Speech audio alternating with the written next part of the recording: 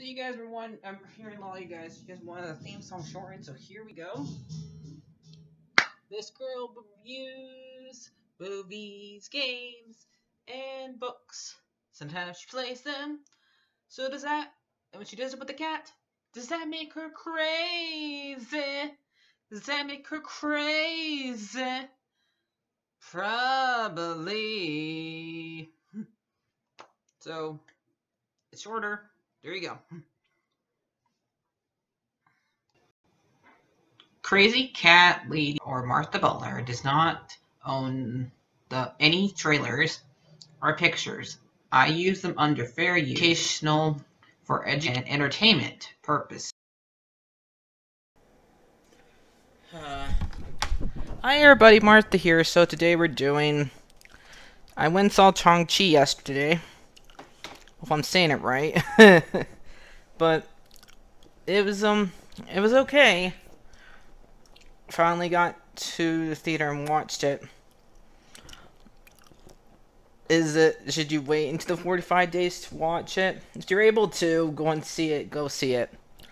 If your theaters are not closed in your area, go see it. You're feeling up to go and see it, go see it.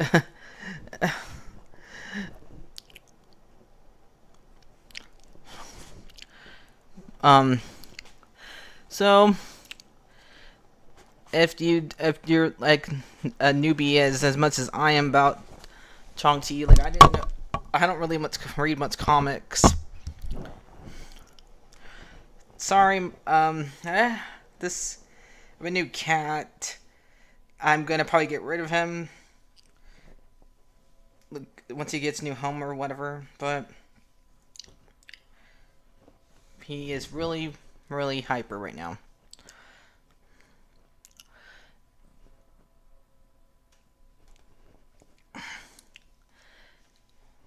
Anyway, so this movie is about a guy named Shang-Chi. He calls himself Sean, and when he's hiding out from his dad in San Francisco. And you don't use, they even joke about in the movie that you should not, when you're hiding, you don't use a name that sounds very close to your name. Okay, I think he's gone. Anyway. So, at the beginning of the movie, we do have a little flashback between, his mom and his dad. His dad's Mandarin. And I'm not very good at saying, Chinese names, so I was probably calling them by, either say mom or dad, or say or probably say sister, I don't know. I'll try. We're saying their name.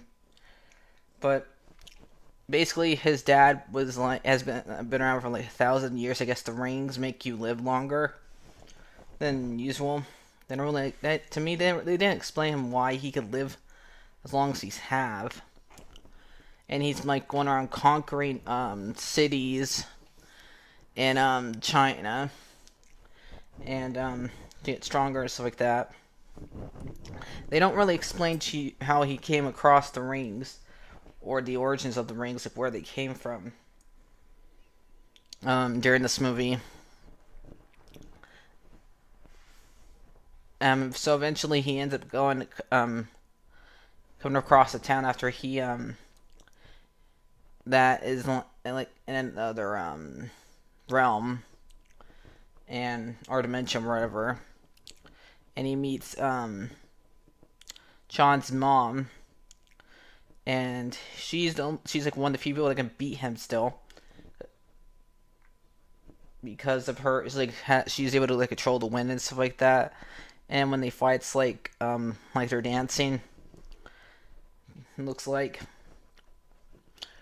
and so he falls in love with her because he's the only one person that could beat him. And for the time being that they're together. He doesn't use the 10 rings, and sadly she dies, and he goes right back to being who he was before.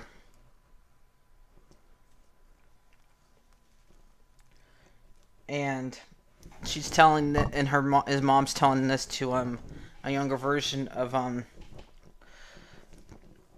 Sean.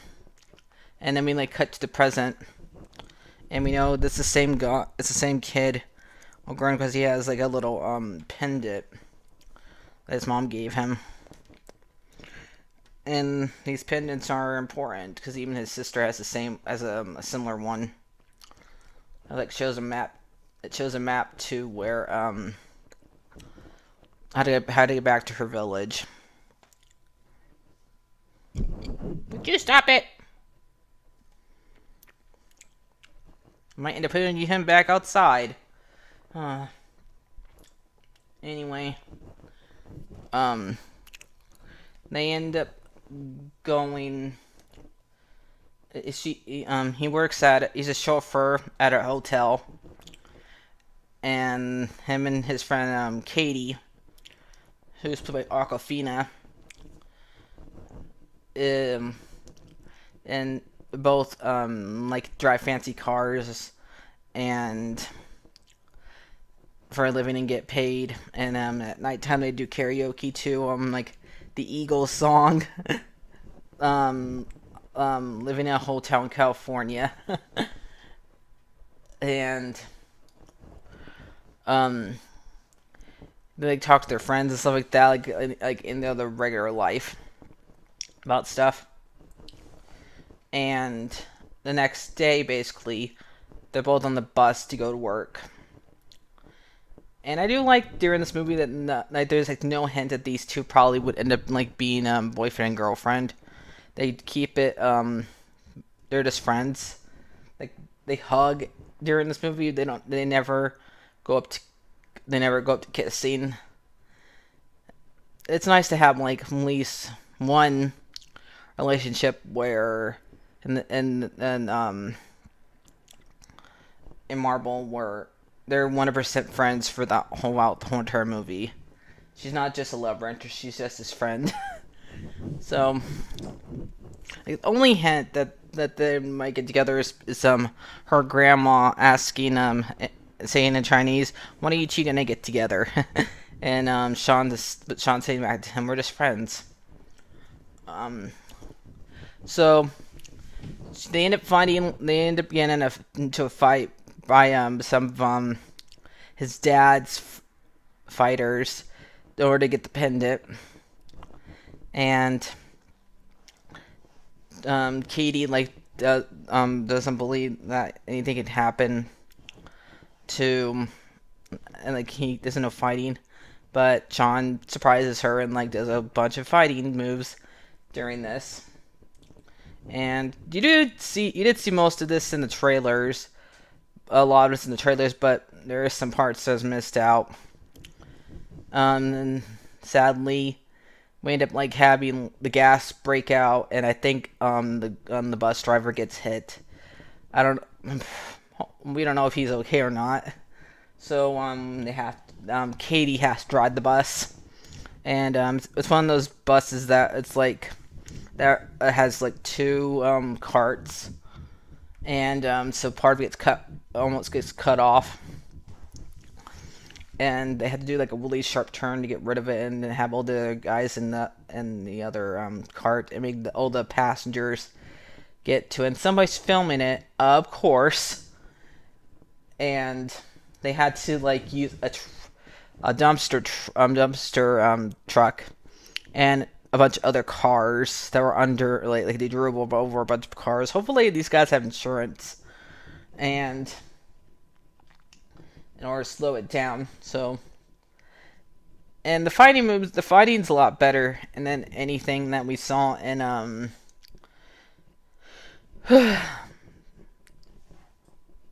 then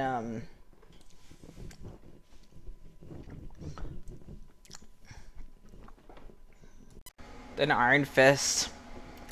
And yep, this movie just makes Iron Fist looks worse. If you've seen that show. But so they end up like going. They end up like having to figure out what's going on. And they after the pendant's gone, he knows that his sister is going to end up getting captured. Probably go after too, and he thinks that she sent him a letter in the mail.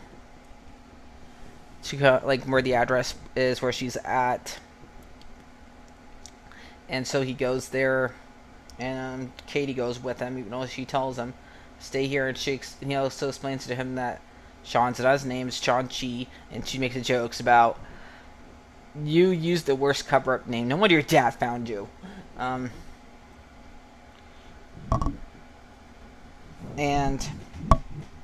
he did it when he was 15, so it's when like 15 or 14 when he ran away.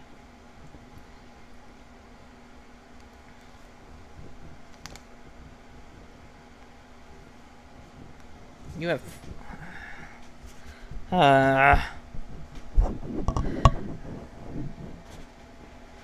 okay. I'm gonna can't do this while. Would you calm down? I'm going to pop. Hold on. I had to put it back outside. It wasn't had fleas, and I don't want it to infect my other cat. Nah. So anyway, I had too much a big heart, really. Let's go back to the movie. I won't be letting him back in now since I saw that he has fleas. But okay, where were we? So you find out his sister like runs like a underground fighting arena, and she has like a bunch of like other superpower characters, and we also see Wong and the Abomination, who looks different in this movie and then he did the other one, and they are. But Wong is winning by using the rings against him, by making him punch him, by making the Abomination punch him, making him punch himself for the rings in the head. And he ends up taking, I think he ends up taking him back to his cell, and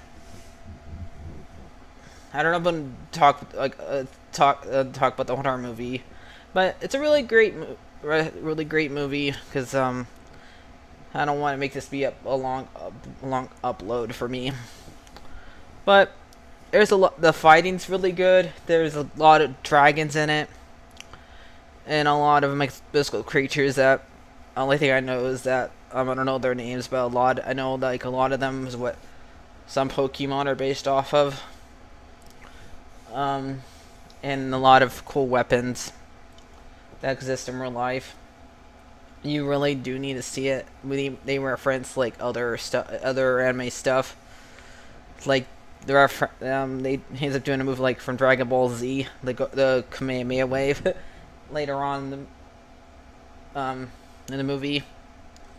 So that's pretty cool. And they get to ride on a dragon. So it looks a lot like Shinra. So basically his dad, I don't really count the dad as a bad guy in this. As he's doing something that he probably shouldn't, like he wants to get his wife back after she died. She was killed by like a rival gang, and she was Orna to teach him a lesson, and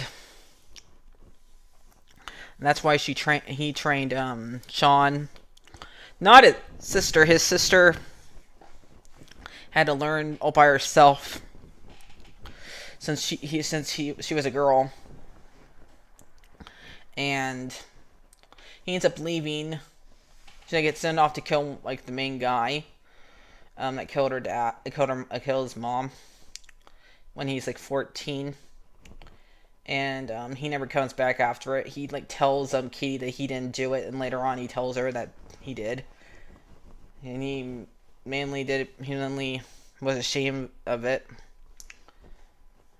So he never wanted to go back to it, which I don't blame him.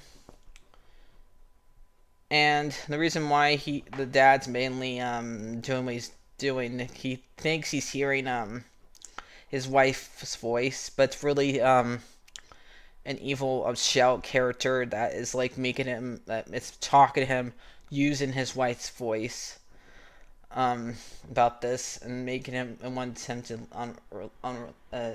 release it. And we kind of have like a little Iron Man 3 moment here. If you guys remember Trevor, the one that pretended to be the Mandarin, that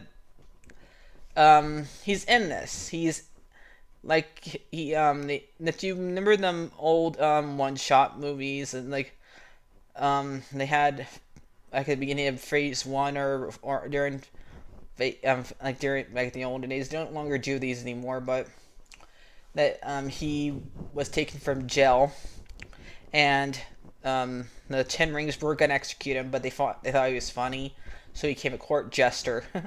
And so he does help out during this. He's just not there for a cameo. He's actually helps out during this. He helps, like, because he can understand like a mythical creature that has gotten to their they came there, and they were gonna fight, finding a way to get back home before the gate opens, because like using ways to go, stuff like that. And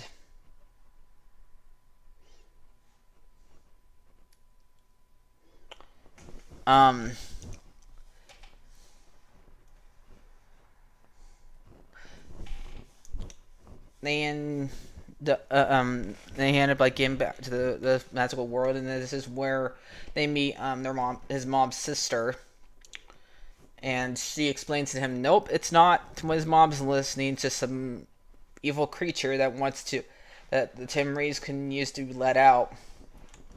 So the guy his dad gets there. He also learns how to be his dad, learning like the moves that his mom has used. Katie ends up learning how to use the bow and arrow. And even though she's only been using it for one day, she's pretty good at it. And his sister gets to have her weapon, one of her weapons that she's using in there. And so they all fight, and win. The fight's really good. You really need to. It's hard to describe it. It's better to just watch it. Just describing would just cheapen it, or something like that. You can't say it with words. You had to see it to it. Kind of believe it. So I'm gonna give this movie a 10 out of 10. So I'll see you guys later. Like, share, and subscribe, and bye-bye.